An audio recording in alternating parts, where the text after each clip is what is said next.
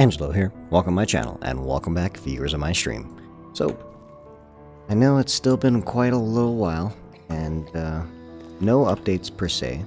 Supposedly we're going to have a new update before Christmas. What it is, we have no idea. But today is 12/7/2020. Oh, we got the Blue Ranger today. Bad. Blue Ranger time. Blue Ranger. We got the diaper backpack. Chinese would say. Nice little haversack. Oh man, I haven't seen this thing forever. The cut-off saw. I remember, like, when this thing first came out, I was like, wow, this thing's badass. Then I found out that the range on it is even smaller than the Ronin Pro, and everything else is, like, legit. You gotta be right up on them. It's, looks cool, though. Brown goggles. What are you gonna do? Now, the Beret's still cool, despite the fact seeing it all the damn time. Still cool. Military helmet E, I'm pretty sure we saw this the other day. Yeah, we did. It's like the random sunglasses military helmet. And Knight helmet A. Yeah, that's the Warden look again. And then we have a balaclava B, which again I wouldn't recommend because this is like a very loose looking one, which honestly still looks like a ski mask to me. But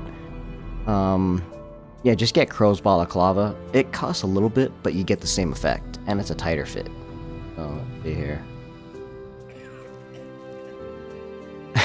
That medieval helmet that looks like a hat. I can dig it. And a ninja mask, which pretty much looks like a balaclava, except everything's tied up in the back. So, alright, that's pretty much your list for there, guys. And it's, you know, you would think the ninja mask would be black, but I guess it's gray this time, or whitish. There you guys go. That's your list. Very simple, very quick.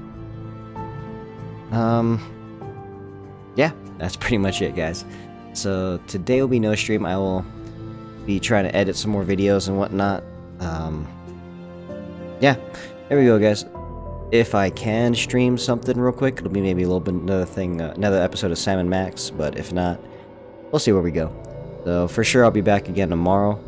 I'll be playing some DF2, see how far we can get. But yeah, you know, I will admit the excitement for it is kind of dying down, since especially the fact that nothing. It's a very big update dry spell. So, in the meantime, guys, let's hope for the best, see what's happening, and thanks for watching, guys. I'll see you guys out there. Later.